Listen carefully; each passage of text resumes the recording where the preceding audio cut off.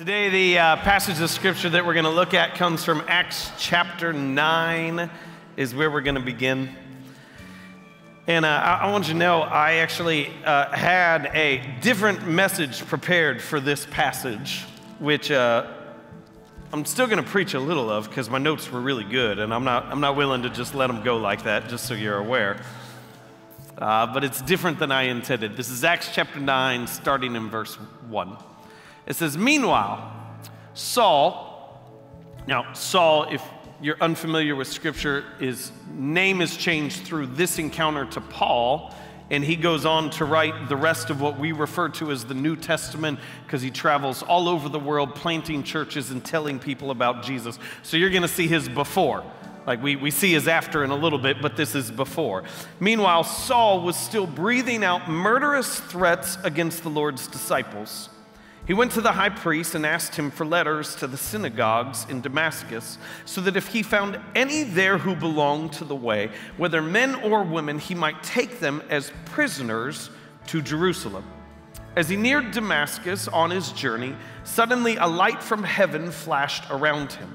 He fell to the ground and heard a voice say to him, 'Saul, Saul, why do you persecute me?' 'Who are you, Lord?' Saul asked. 'I am Jesus, whom you are persecuting,' he replied. 'Now get up and go into the city, and you will be told what you must do.' The men traveling with Saul stood there speechless. They heard the sound but did not see anyone. Saul got up from the ground, but when he opened his eyes, he could see nothing. So they led him by the hand into Damascus. For 3 days he was blind and did not eat or drink anything. In Damascus, there was a disciple named Ananias. The Lord called to him in a vision, 'Ananias!' There was an exclamation point. Okay, you were like, wow, why'd you yell it? It wasn't like, God doesn't always like, Ananias, Ananias. Okay, you got it. 'Yes, Lord,' he answered. The Lord told him, 'Go to the house of Judas on Straight Street and ask for a man from Tarsus named Saul, for he is praying. In a vision, he has seen a man named Ananias come and place his hands on him to restore his sight.' 'Lord,' Ananias answered, 'I have heard many reports about this man and all the harm that he has done to your holy people in Jerusalem, and he has come here with authority from the chief priest to arrest all who call on your name.' But the Lord said to Ananias, 'Go. This man is my chosen instrument to proclaim my name to the Gentiles and their kings and to the people of Israel. I will show him how much he must suffer for my name.'" Today I want to talk to you not about the heroes of our faith, not the people who we write about, not the names that we all know, but the people who help them get there, and maybe more clearly to see our place in the story. Today, we're not talking about the guy, we're talking about the other guy. And the call for you today is to be the other guy. I like that. I thought that was fun. Okay, good. Church, you gonna help me preach today? Can we do this together? We're gonna have some fun? All right, grab a seat. We got work to do. So first, let me give you the message that I had notes on, okay, that part. We have no ability to grasp the incredible nature of the transformation of Saul to Paul. We don't have categories for it. What happened in that man's life and what it changed in the world, I came up with some categories, but they all felt insensitive. I was like, it's like Hitler started the Peace Corps. It's like Putin begins a chain of orphanages in Ukraine. And I wrote them down, and I was like, I feel like a jerk. Like, I feel really insensitive, and I want to be like, Kevin, there are real people. Like, I know that's my point. Like, my point is we don't have a category for how transformative the transformation of Saul was. Saul was the leader of the group that their sole goal was to exterminate the early church, which they referred to as the Way. I'm glad we gave that up because it sounds a little cultish. They're like, where you going? I'm going to the way. What? Sorry, there's Subway jokes in there, but I was going to leave them go.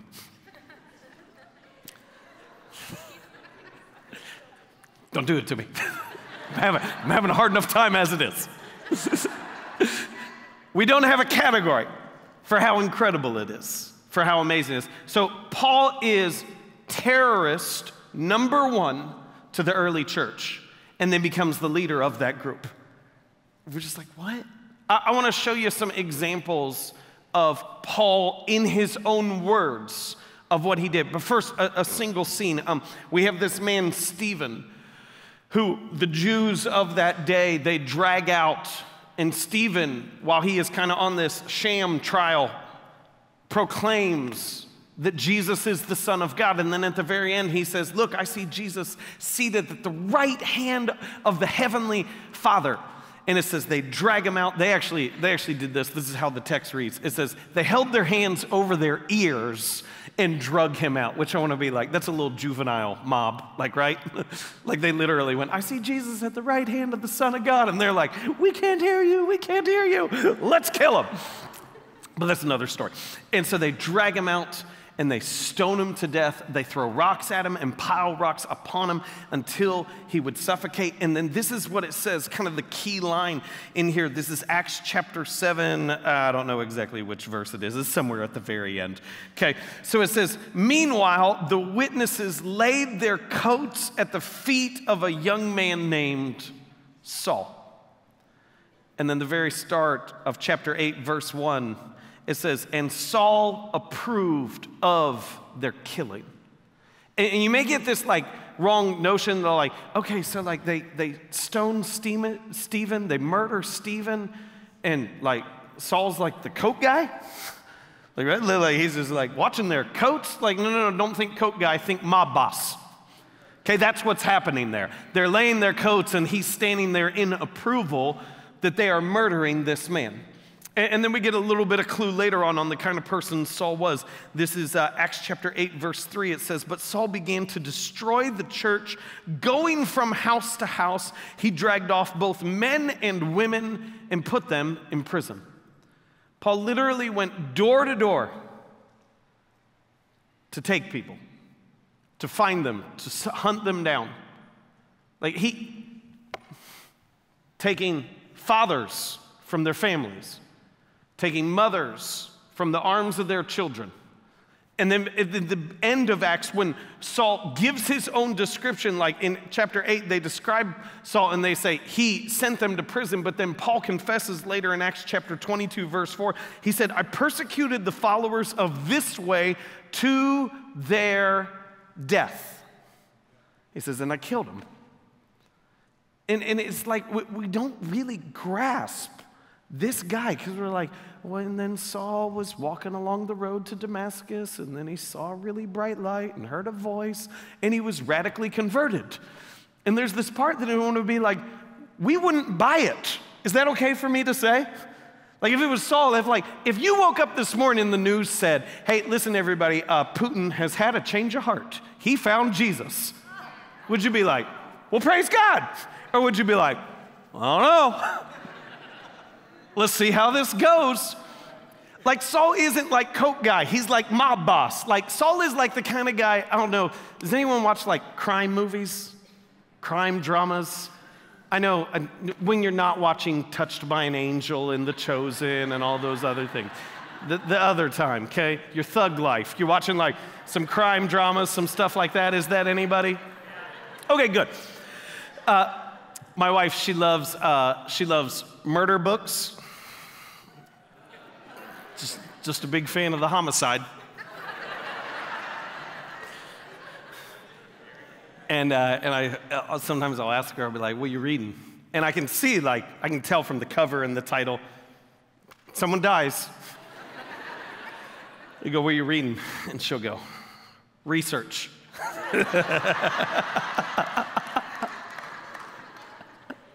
Oh man, there's always like in the like crime drama, something like that. There's always the like spot in the story in which they need to call in the guy who's like in the shadows. You know what I'm talking about? Like they're like, oh, we need them to be taken out. We can't do that. Let's call so-and-so. They've always got like the burner phone and something like that, and they come in real creepy, and they're like, I can do that. And they're like, how? You don't want to know how. And they're like, I don't want to know how. You're right. Like, you know that guy, like that guy in the story? That's Saul. That is who he is. He's doing the dirty work that no one else wants to do and orchestrating all these things to exterminate the people who are the followers of Jesus. And God looks at him and goes, that's my guy. That's the guy I want. I imagine there's this quick committee meeting of the Trinity, Father, Son, Holy Spirit. That's my guy. That guy? Father, I know you're perfect in all your ways, but I think you missed. like, not that guy. That's not the guy. He's like, no, that's my guy. We started this series a couple weeks ago, and we had this definition. We said that the definition of audacity is a willingness to take bold risks, but that the other side of audacity is absurdity, the quality or state of being ridiculous or wildly unreasonable. I feel like God is being ridiculous. Is that okay to say? I want Saul.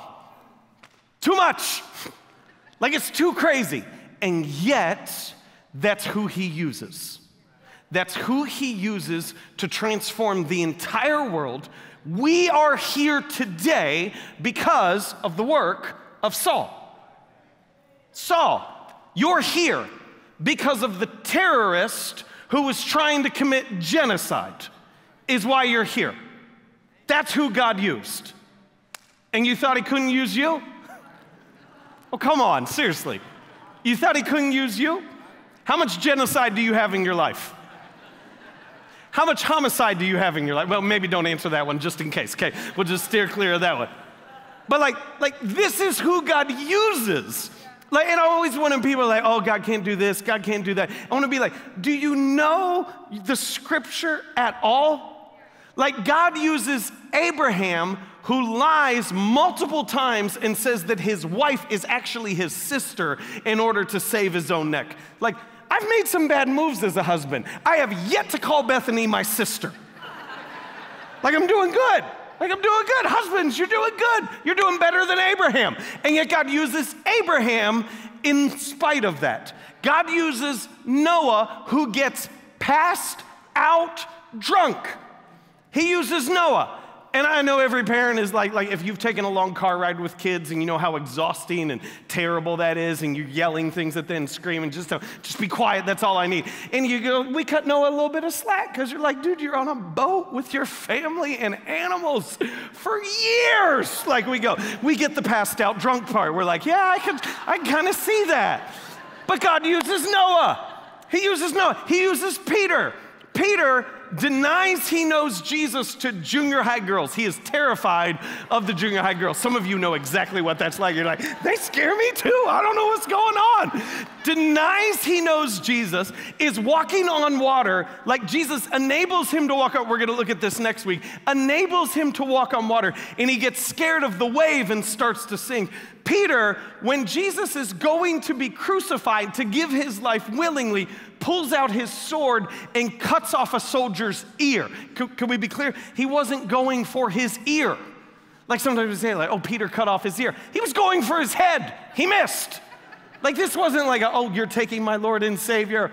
You can't hear out of one ear. Yeah, enjoy coming out of your right side for the rest of your life. Good luck.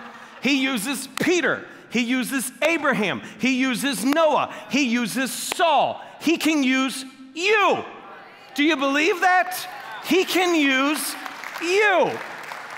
And some of you look at it and you're just like, oh, but Kevin, you don't know what I've done. He can use you. He can use in the midst of your imperfections, in the midst of your failures, in the midst of your fall. You have a better history than Saul does. I promise you that. And he can still use you. Come on, Highland Park. Do you believe that today? He can use you no matter where you are. But this is the other thing that I know. You're not Saul. Because if you were, we'd be shocked that you were here. And I know some of you are thinking like, listen, I was a little nervous coming in. Lightning, everything else. I get it. Man, I'm newer to Lakeland. Your thunderstorms come in a hurry. I'm not going to lie. It makes me a little nervous at the time. But there's this like, I don't know how this is going to go. Listen, if you were Saul, we would be shocked, every single one of us, that you walked in the doors. You're not Saul. But you might be the other guy. The guy who enables Saul to get to where he is. And so this word comes to this man by the name of Ananias, Acts chapter 9, verse 11. It says, the Lord told him, go to the house of Judas on Straight Street and ask for a man from Tarsus named Saul. Now, if you're Ananias, you're going, whoa, whoa, whoa. Who? A man from Tarsus? Because Tarsus was an important city. Tarsus was connected to all the trade routes. So like Tarsus was centralized in the first century world, that if you were in Tarsus, you knew how to get everywhere. You know everything that mattered, and you were connected to people. He goes, a man from Tarsus named Saul. Now, if I'm Ananias, I'm going, I think you got the wrong guy. I think you meant someone else. He goes, no. You're going to see a man from Tarsus named Saul, for he is praying in a vision. Now, this is the part that gets me. Could I just acknowledge that? In a vision, he has seen a man named Ananias come and place his hands on him to restore his sight. He has seen a man named Ananias. Have you ever had someone obligate you to an event that you didn't want to go to, but they already told everyone you were going?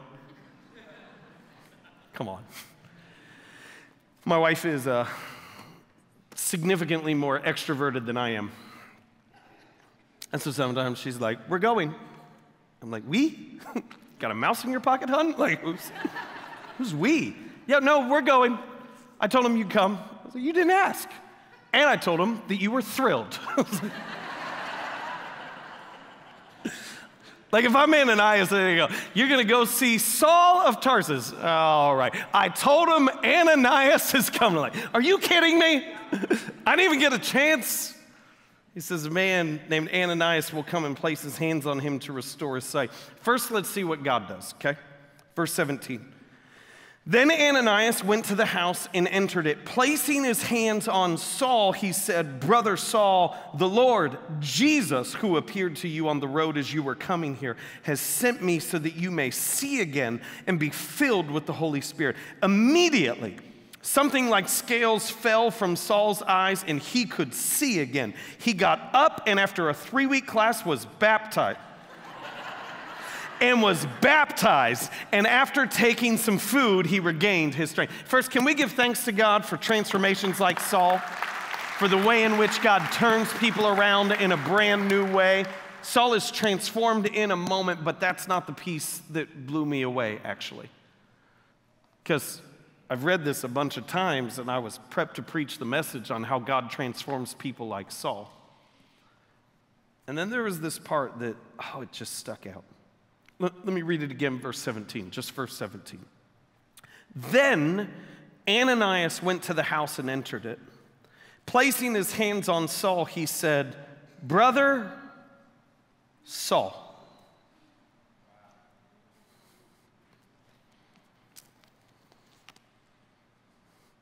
Ananias knew people who had been imprisoned and probably killed by Saul. New people, because he's connected. He gets word that he's got to go see Saul. I got to ask you, how would you enter that situation? What would you do? Send an email? Give some notes? Could we just send Saul a message that I wanted to see him? No. Ananias walks in the room, and imagine you're Saul. You see a bright light, you hear a voice that says, I am Jesus whom you've been persecuting, go to Damascus. That's all he's got. That is all he is going on. And he gathers into a room, and he's been blind for 3 days. Imagine the terror that you would feel. You have no idea what's going to happen next in your life. You know you have now been persecuting the people who God has called, who He's saved. And he's in a room by himself, 3 days, blind, has no idea what's going to happen next. And he hears the door open. He hears people greet Ananias. He hears some footsteps come his way. He feels 2 hands on him. He doesn't know if these are hands meant to heal or hands meant to destroy. And then he hears, "Brother Saul." He is fully welcomed, fully embraced into the family of God. The terrorist is welcomed with open arms. So here's the thing I know. You know how this feels. You know what it feels like to be out of place. You ate lunch at middle school, okay? Could I just say it like that? You know what it feels like to not know if you fit in. And you know what it feels like when that one person reaches out and welcomes you in fully, welcomes you in warmly, and the difference that it makes in your life. See, here's my belief. My belief is the reason why we don't have more stories like Saul today is because there aren't more people like Ananias. That will hear people, famous people or people that we know, and will hear that they gave their life to Jesus, or they started following Jesus, or they were interested in church, but we know their past. We know their history, and so we kind of sit back and we go, I don't know, let's see how this plays out. And then because there's no one there to encourage, there's no one there to support, there's not a community there to rally, they fall back to their old life. And then the Christian people sit around and go, told you so. If we're going to have stories like Saul, we need people like Ananias. So here's my question for you. In the event of the uncomfortable call of God on your life, can you fully embrace what God is calling you to? Or will you always hold it at a distance? Can you fully embrace the difficult thing that God is leading you to? And when you hear call, I don't want you to think position, I want you to think person. Because God always calls us to people. He never calls us to things. It may feel like a thing, but there's a person behind it who deeply and dearly matters to our Heavenly Father. And when that comes in your life, will you stand at a distance? Will you make an excuse? Or can you walk in like Ananias does? Oh, let me just say it like this. I have in moments in my life felt like I desperately needed an Ananias. And then I realized I'm not called to wait for an Ananias. I'm called to be an Ananias. I'm not called to wait for someone to welcome me in. I'm called to welcome others into the kingdom and what God is doing in this place. See, this is what I know. Ready? You may not be able to teach. You may not be able to preach. Now, some of you you go, I can, and I could do it better than you. We'll talk about that later. Okay, but you may not be able to. You may not be able to sing. You may not be able to organize, but you can say hello. You can say, would you like to get lunch? You can say, hey, I would love to hear your story and what you've been through and what you're going through and what God is doing in your life. And if you can do that, He can use you. He can use you through the open hand of a greeting, through the open hand of a welcoming, is the very power of God in your life. If He can use Ananias, He can use you. If He can use Saul, He can use you. See, church, let me tell you this. Could I just say it simply like this, the kind of people that we're gonna be? We are a no stranger church. It doesn't matter who they are. It doesn't matter what their background is. You go, we have nothing in common. You're in the same row. Congratulations. That's all you need. Walk up to them and say, what led you to this row? This is my favorite row. Isn't this a great seat? When we're down front, he yells at us and maybe spits at us in a little bit. In the way back, oh, this is the best seat ever. This is the kind of people that we're going to be. See, you can be the other guy. But while what Ananias does is extraordinary, it's actually not original. It's incredible, but he doesn't come up with it himself. Book of Romans, chapter 5, verse 8. I'll give you a second if you want to find it, because I don't want you to lose this one. Romans, chapter 5, verse 8. Says this. But God demonstrates his own love for us in this: while we were still sinners, Christ died for us. Before you even made a move towards God, he gave his life for you. Before you showed any evidence that you really got it right, he sacrificed himself for you. Before you even showed any affection towards our Heavenly Father, while we were still sinners, Christ died for us. Ananias is just walking in the footsteps of Jesus. He's just doing what God did for him. He's doing what God did for you. Church, would you stand with me in this moment? Band, I got one more scripture and one more story, okay? You can go ahead, make your way, come on. One more scripture, one more story. Let me show you the best thing. Not only is Ananias the other guy, but so is Paul. So in 1 Corinthians, much later on, there's this argument, and they're saying, I follow Paul, I follow Apollos, two teachers of that day.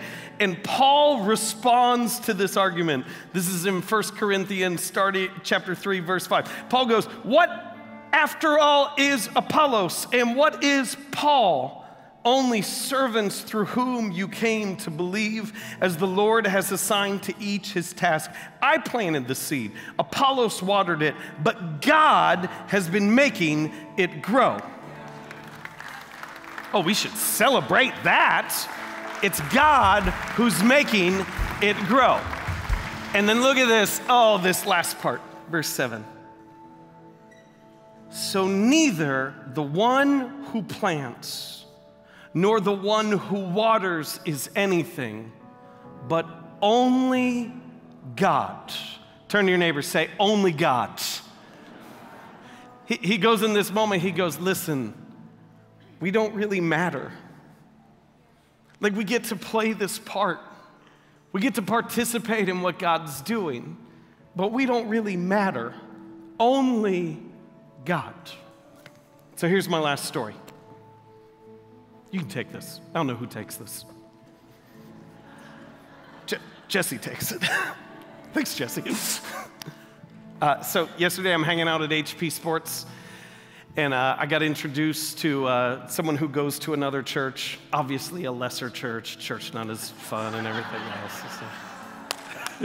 Sorry, these are just jokes. If you're coming in for another church, you got real nervous. You're like, wow. And so I got introduced to this guy. And so we're just talking background stuff like that. And he goes to me, he goes, so I got introduced as the new pastor at Highland Park. And so after a while, he goes, well, what kind of a pastor are you? I thought that was like personality type at first. I realized he meant position, but he's like, what kind of a pastor are you? And I just said, well, I'm the senior pastor. And he goes, okay, so like different churches do it differently. Is that like an executive pastor? Is that, I was like, well, what about me that you're looking at me makes you think that I couldn't possibly be the senior pastor here at this church? Like, I was introduced as the new pastor. I said I was the senior pastor. He's like, what kind of okay, so what's that? And I just said afterwards, I'm like I'm like the guy who speaks. I'm like the guy in charge. He's like, oh, you're the guy in charge. Got it.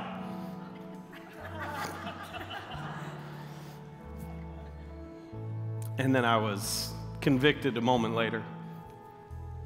Not in charge. Only God. Not my church. Not your church. It's his church. See, Ananias understands he's the other guy. Paul understands he's the other guy. The moment you embrace this understanding, I'm not the guy. It's Jesus. Only God. Come on, church, let's celebrate that today.